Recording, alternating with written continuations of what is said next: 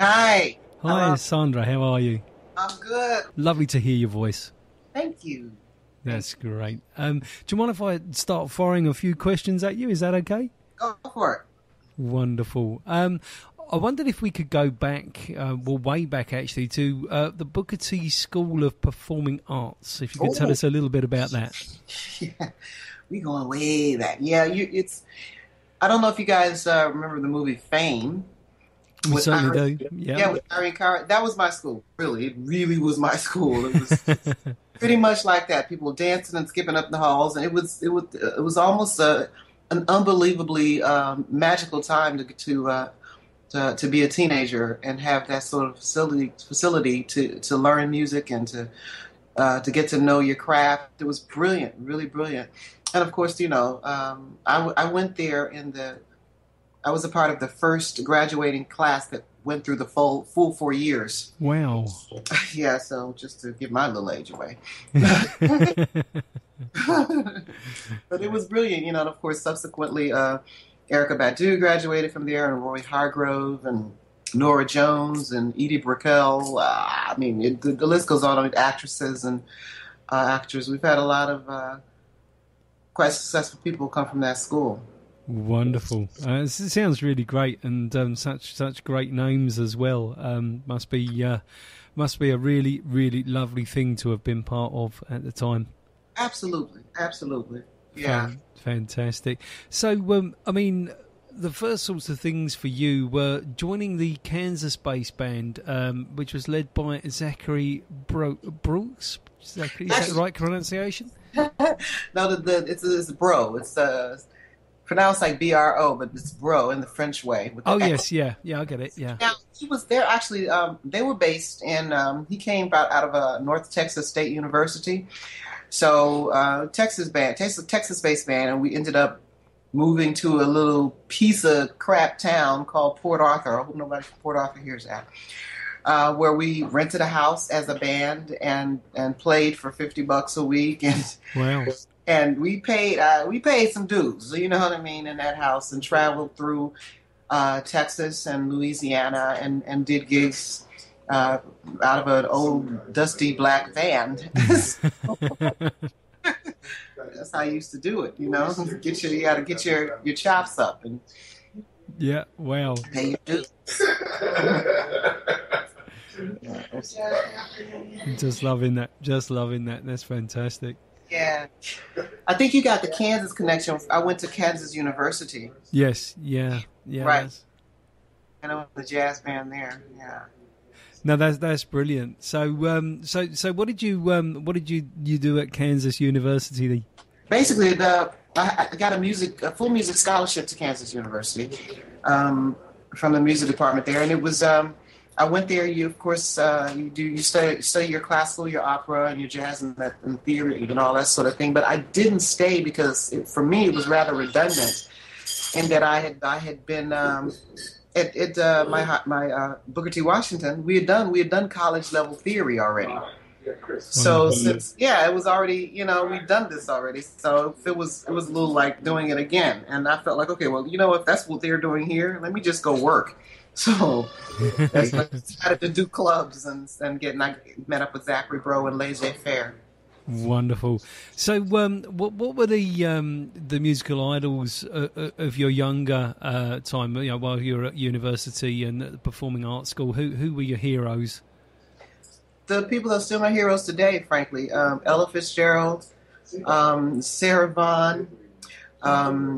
Of course, I dug Roy Ayers very much. I dug Jimi Hendrix and Wow. Gladys Knight, and I love Bette Midler, Rufus. I mean, pretty much the same people who are my heroes today. Like Parliament, Ohio players. I love Elton John and very very very varied. Sort of schizo musical background. That's wonderful. That's a great list. I'm loving that list. That's wonderful.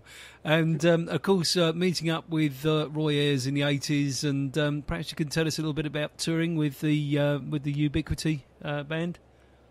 Yeah, that was like being thrown in the fire because I was basically Considering these were grown ass men, and I was basically 12 mentally and emotionally.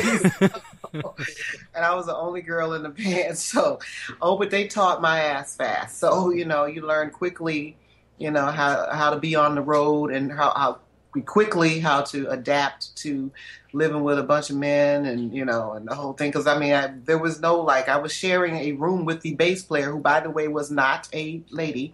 So. So yeah, it was dope, but it was really like it was music university being on stage with Roy Ayers, because he don't cut nobody no slack. Wow, yeah. I mean, I've seen him very recently, and what a performance! Wow. Yeah, absolutely brilliant. That's wonderful. So then, sort of working with Chaka Khan and people like Glenn Jones and Freddie Jackson. I mean, that must have been a really busy time for you. Well, because around, I think we'd already started playing, and that's sort of what it became, So it was a transition phase, because I really, of course, there's a freedom involved with being a background singer, and also less responsibility in the whole thing. But of course,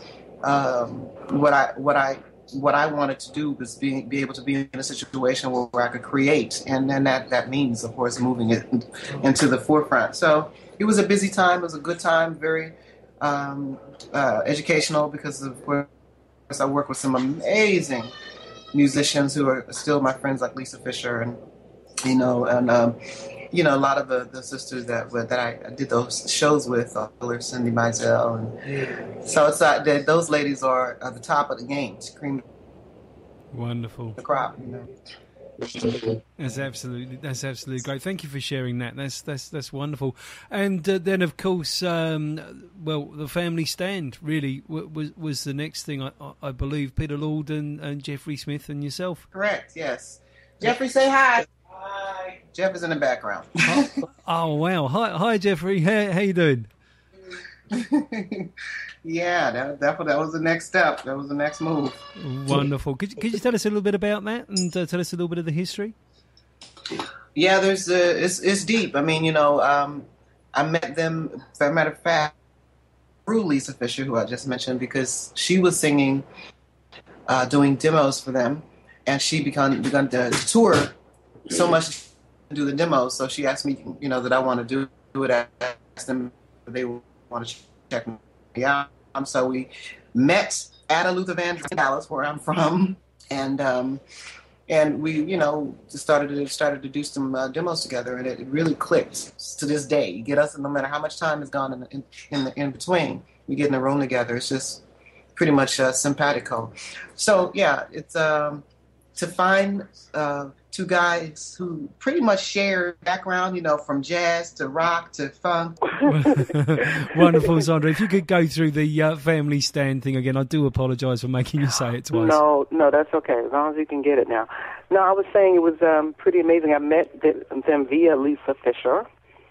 I don't know if you got all that, but Lisa was getting kind of busy with her background singer stuff with Luther Vandross, and so she wanted to put somebody else in the place to do the demos with Peter and Jeff. They were doing production demos and writing sessions with folks for other artists. So she asked me to do it, and we started doing these demos, and it was just an instant connection, really. Just the vibe was like, bam, Wow. And I think all three of us, we simultaneously acknowledged that. And it's, I think that stems from the fact that we all have this eclectic background, musical resource. I mean, we all love the pop, the funk, rock, we can really jazz, we can get into all of it. So, but we all love based in soul music, but with all that other stuff going on. Yeah. So it's like brilliant to have that, like, it's almost like a predestined meeting of minds and hearts and talent. So yeah, I think it was kind of destined that we come together and make the music we did. That's absolutely fantastic. I mean, for me, Ghetto Heaven. That's just a classic. Thank you. How if you could tell us a little bit about how that came about, perhaps that would be wonderful. Yeah, that was just one of those songs. We were writing songs in the projects at Jeff's house where we used to record back then, and just inspired by our surroundings. Really came up with, I think Peter started with a melody, and Jeff had a beat, and I had an idea for a bass line. I mean, and then once you start putting it together, and we saw Jeff's babies with their diapers on, bopping their heads to it. It's like, all right, we must be on to something. Wonderful. Yeah, for real. Yeah, it's just one of those things. Sometimes you on to something, you know what I mean? Yeah, absolutely. Well, you definitely were with that one, because really a week goes by where I don't get asked for it by someone, That's awesome. Yes. A real, a classic now, and insisted upon that many do's. Yeah. You don't want to turn up without Ghetto Heaven, because you're not going to be playing for long if you don't have it. No. We know. No. I meant from a DJ point of view, not from your point of view. Okay. Well, that's good too. That's good enough. No, I didn't turn up without it, Sandra. That's for sure. Oh, dope. So, and then sort of 1996 sort of saw the start of your solo career, and what was the driver for that? Really, was it just natural progression, or what was the thing? No, I went kicking and screaming. Honestly, did not want to. I wanted to stay in Family Stand, and I remember we were on tour in Europe, and they were like, "No, you got to do the solo thing." So we really weren't happy with the label. Did not want to give them another album. And I remember sitting on the floor in the hotel room crying while Pete and Jeff were saying, "No, you have to do it. You got to do it." So, yeah, but they're always involved in whatever, so one way or another. So it continues on, but it was not a choice I made easily. Well, that must have been very difficult, especially when you have such a working combination as you had with Family Stand. It's wonderful. Yeah. And so you went kicking and screaming, but are you glad you went? Well, of course, I still think we have more to say as a group. Thank you. I do think there's more for us, and so still, so I do expect us to do something further. But yeah, of course, I love being able to, do whatever I do, and I'm proud of what I have done. So, absolutely. Yeah. That's wonderful. Absolutely. Thank you for sharing that. That's great. Yeah. And of course, you're playing tomorrow and Sunday, aren't you? Birmingham tomorrow, that's and right. London that's on right. Sunday. So, the Birmingham is cancelled now, or postponed. What we were calling it. It's not postponed, but we're doing the London one for sure at Hackney Empire. Wonderful. Yeah, at 8:30. So that's it's going to be beautiful. And Kanye's got a beautiful set, and the band sounds wicked. So yeah. Well, what a great combination! Great set. Band sounds wicked, and you in there, and wonderful, and Konyados as well. Yeah, it's gonna be dope. Yeah. So, so absolutely lovely. So, what have you got in store for people coming on Sunday? Then, can you share a little bit of that with us? Well, a little bit. I mean, I hesitate to call them concerts when I perform, because it's not just a come and sit and watch somebody sing. I like to involve. I want you to come and feel like you're part of something. It's like more of an experience. Yeah. So, and Kanye has that same attitude, just of having sort of maybe a musical conversation with an audience, almost like they're in your living room. So that's kind of the vibe we're creating. That sounds absolutely great, and I will get Konya's surname correct. I've been saying it that way for years, and I've been getting it wrong. How awful is that? Oh no! Okay. So I better make that change very quickly. Thank you. I think so. Yeah, you got a day and a half. Okay. Thank you very much. I'll make sure that I do that. Okay. So when you're finished here in the UK, what's coming up next then for Sandra St. Victor? What's in the pipeline for the rest of the year? Well, it's all, you got to keep it moving. I have the Oya's daughter album is out, and really digging the response of that. We've got a remix EP coming out, I think, in a week, with mixes from DJ Spinna and Ty Macklin and QB and Nicolay of Foreign Exchange, and it's really fabulous. Got a bonus cut on there, so that's getting pushed now, as a matter of fact. And then I got to get my butt back in the studio, so working on the next one, because you got to keep throwing it out there nowadays. I got more stuff to say. Wonderful, and we're so glad that you do have more stuff to say, and that's absolutely brilliant. And of course, with those new releases coming out, we can put some of those around this feature as well. Sandra, if you've got anything that you would like to say to your listeners here on Sound Fusion Radio, I'd love you. There's loads of time. Take your time. Say whatever you'd like to say. Well, I mean, you know what? It's been a while that I've been in the UK doing my thing, and I'm very, very happy to be back and be welcomed back, and even more happy that V. Jeffrey Smith from Family Stand is with me. Wonderful. So that makes it extra super duper dope. So we're just looking forward to being here and doing our thing, and hope y'all dig it as much as we dig doing it. Well, definitely we will. That's for sure.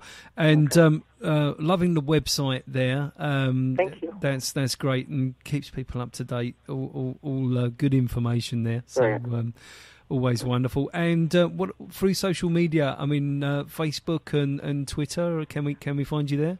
Oh yeah, I'm easy. Just I'm SandraSt.Victor.com and Facebook /Sandra St. Victor and also /Sandra St. Victor support. Twitter /Sandra St. Victor. I'm YouTube and I'm Instagram. Just Google me.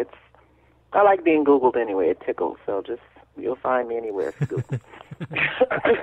I like the concept of tickling whilst being Googled, but that's great stuff. That's cool. Wonderful. And I love it when, because, being as we're an internet-based station as well, it helps when, when artists use the social media, because a lot of our listeners use it too, and it just keeps everybody together, the extended family, so to speak, Sandra. Okay, all right. Wonderful. Good. Well, certainly appreciate you taking the time and having me on this today, and we'll hope to get the word out there. Just give me some, tag me, and we'll push it as much as we can. Oh, that's absolutely wonderful, and thank you so much for your time. I know you must be very busy with things going on this weekend and so on. Yeah, we're rolling. We are rolling.